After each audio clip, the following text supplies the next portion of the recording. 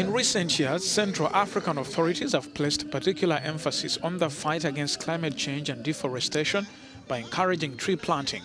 The country aims to plant thousands of hectares of trees this year alone. The leaders have embraced the activity with a view to attract the country's youth. We count on the youth, their participation in local development, in the activities of collective awareness for development. Others have taken up tree planting with commercial objectives. This Army General is one of them. He's growing trees for economic security. We are aware that trees protect nature,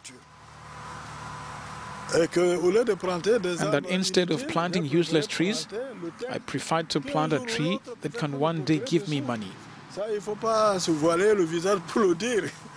The Central African Republic government has initiated a forestry development fund whose objective is to create nurseries of several tree varieties. The seedlings are given free of charge to citizens.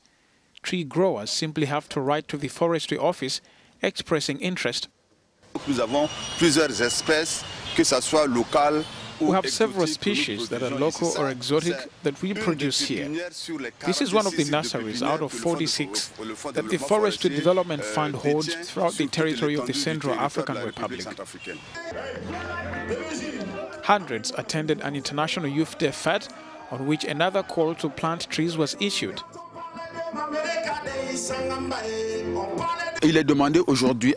Today, each citizen of the Central African Republic is asked to plant a tree each year. If every one of the country's 4 million people heeded this call, imagine how many trees the country would have planted in 10 years. Sur la route de Damara pour Africanews.